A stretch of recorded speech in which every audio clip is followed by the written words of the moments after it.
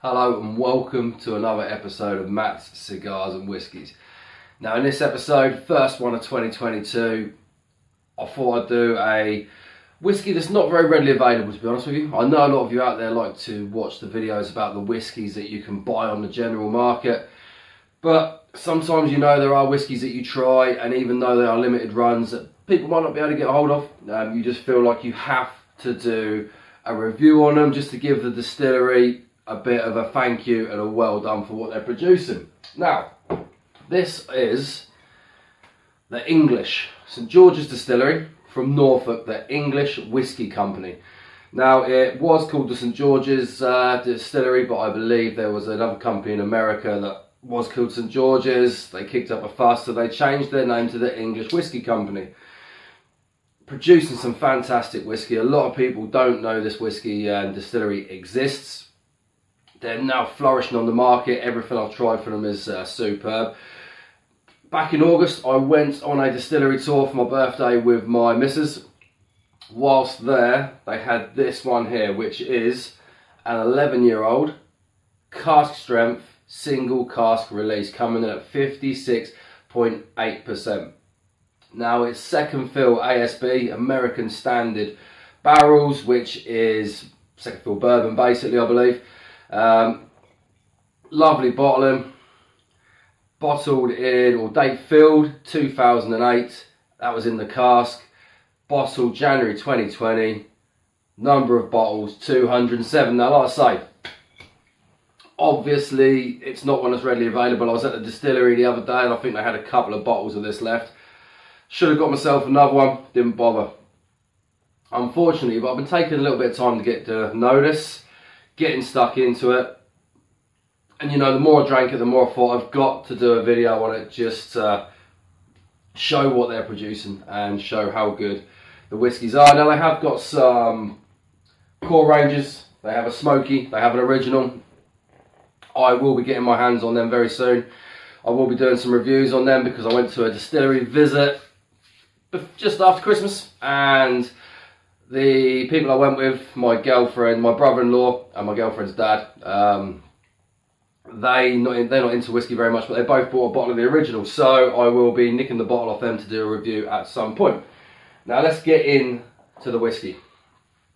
Like I say, it is 11 years old. It is 56.8%. Now, all I will say about this is the viscosity of this whiskey is absolutely phenomenal. It clings to the glass, it hangs on the glass. You can see at the top where the actual waves of whiskey have hit. It is just slowly oozing down the side of the glass. It's just, you can just see from that how it's sat in that cask for 11 years and how much viscosity it's actually picked up. Now, like I say, it's ASB, American Standard barrels. It's going to pick quite a lot of vanilla up from them. We'll go into the nosing in a minute. But it's interesting to me to see what else comes from within this whiskey. So, shall we take this on the nose and let's see what we actually get from this.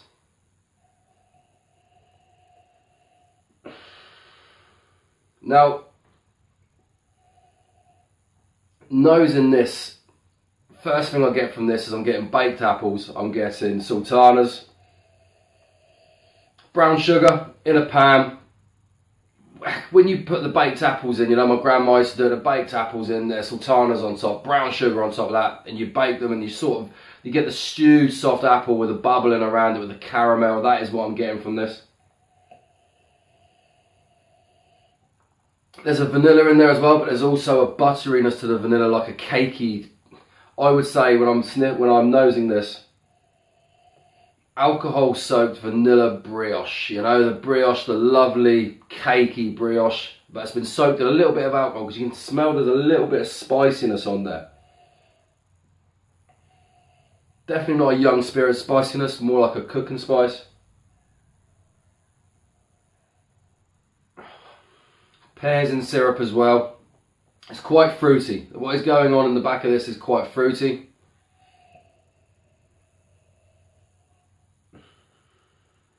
But what I would say is quite a busy nosing. It's quite complex.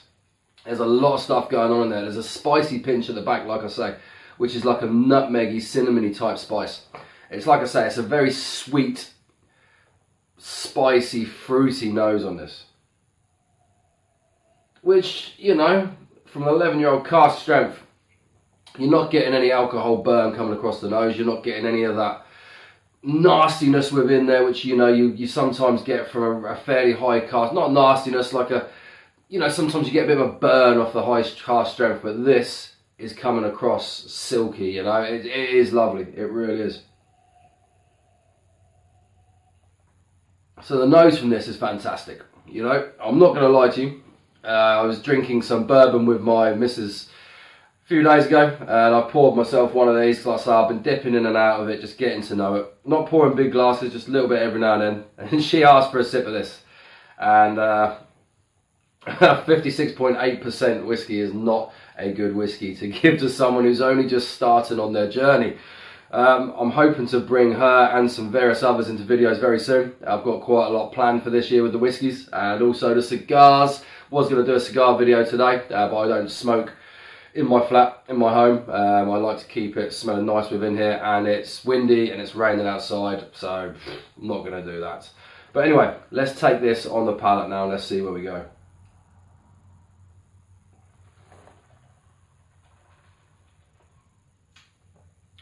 Lovely. That is beautiful. That is beautiful. There's initial spiciness on that. There is an initial spiciness come through on that. 56.8%. You'd expect there to be a spiciness, but as soon as that spiciness goes, you're left with an absolutely delicious vanilla taste. But whereas it was vanilla, buttered brioche, alcohol soaked brioche within the nosem, this turns into sweet vanilla crowns. The Danish pastries, I love them. I pick it up every now and then in whiskies, but this whiskey in particular, that initial taste from that, like I say, it's just buttery, it's pastry, it's vanilla in there as well. I could just imagine while I sip this, the vanilla crowns, absolutely delicious.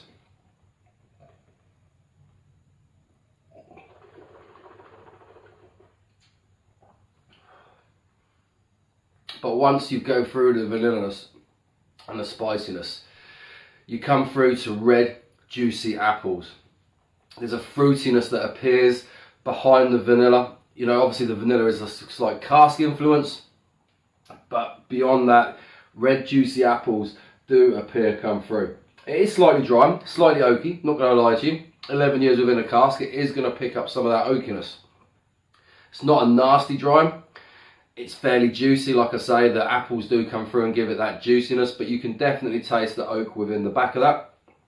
But so far, it's a phenomenal liquid. It really, really is.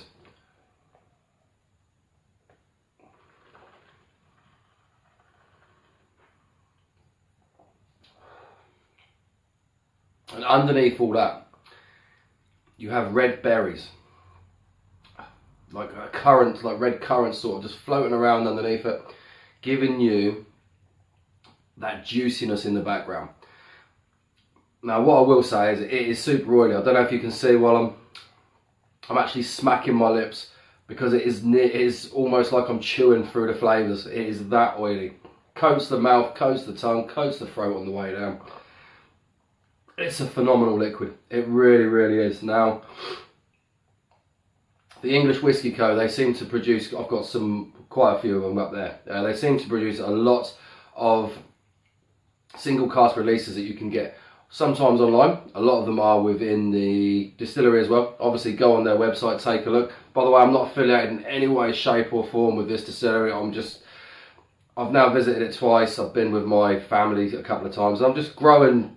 I think everyone has a distillery that becomes a part of them, and to me, the English Whisky Company is like, you know, that is becoming my go-to distillery.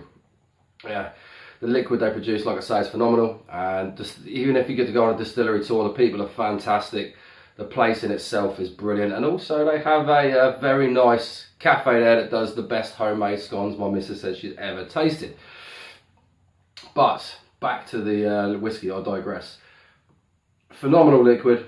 It would be nice if they could actually do a cask strength single batch and put it on the general market. Now I know they're doing it within the distillery where you go and buy these, But I personally think if they produce something along these lines, and they, not even a single cask, just like a small batch release, like this, I think it would fly. I think people would get their hands on it, people would try it, and I really do think it would fly off the shelves. But yeah, let's go back to the whiskey. Right, anyway, back to the finish. The finish on this is very long. I can still taste it in my mouth. As you can see while I'm talking, I'm still smacking my lips, smacking within the mouth. My tongue's rolling around, it's just holding within my mouth. And the main flavour for this is it's juicy fruits. You get the initial currants, and then as it all moves off, you get left with red apples,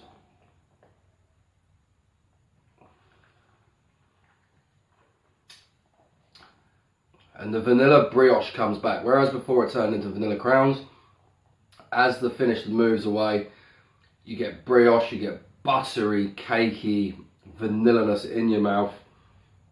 Obviously the oak is always there. The oak is still sitting there, swirling around it.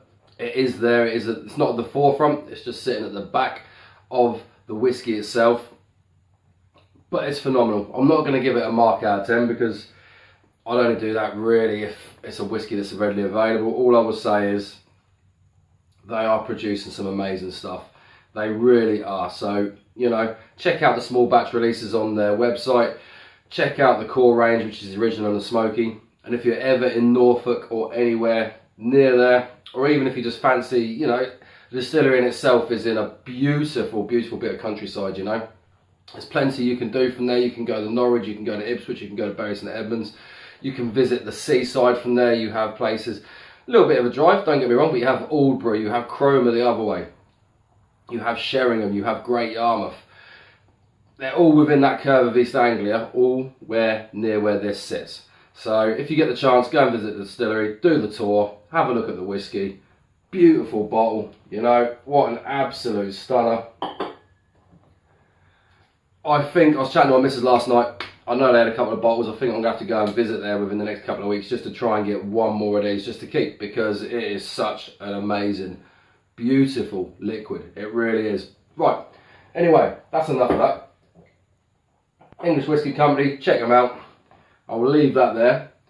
Have a great 2022. No doubt I will see you on the channel next week. I think I'm going to be, well, I am going to be trying to produce videos weekly now, maybe even 2 a week, depending on if I do like a hot sauce or something like that, because I do little things like that on the side as well. Got some rums coming, got cigars coming. My humidor has been sitting there. I've been putting cigars in the humidor, but obviously I haven't really been doing any videos on them. So I've got some Cubans in there, some nice New Worlds as well. They've had some time, you know, they've settled. Great videos coming. I've also got some very nice whiskies to come. I've got some supermarket bottlings. I've also got some other ones which are readily available, but not like you'll find in the supermarket. So anyway, you take care of yourselves, and I'll see you in the next review.